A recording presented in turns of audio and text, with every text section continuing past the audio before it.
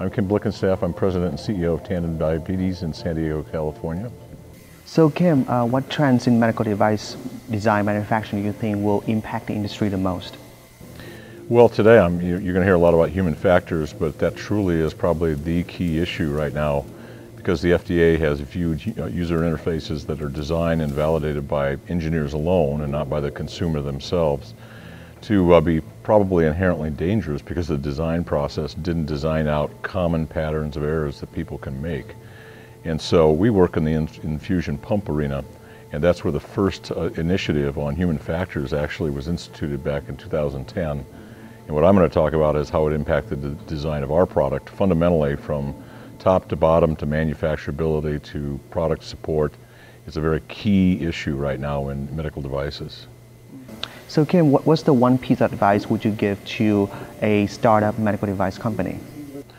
Well, one of the things I would advise them to do is use human factors early on to get a very good design goal from the get-go, because often people come up with concepts themselves, spend 1 or 2 years working on it, then get the consumer involved and find they've missed the mark. So if you want to save time, start early by getting your intended user customer involved in your design process.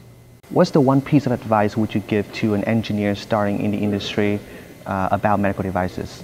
One of the things I would do is read the initiatives on the FDA webpage that regard the category of medical device that you're involved in, because there's so much going on in terms of safety and human factors and user safety.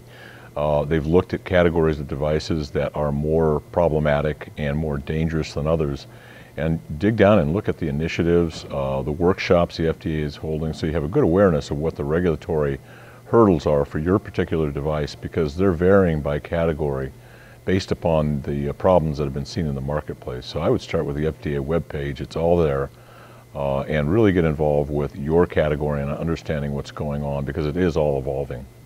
In terms of consumerization of medical devices, do you see more medical device companies becoming more and more consumerized, or the other way around, where consumer electronics companies are becoming more and more medicalized? You know, it's an interesting question, because with HIPPA, all this information that we have on our devices is protected, unlike in the normal world where it's content on YouTube and so forth. So there's a whole HIPAA requirement that we have around this sort of consumerization. But what I've been seeing is that more and more user interface and form factor design from the consumer side is impacting the medical device side.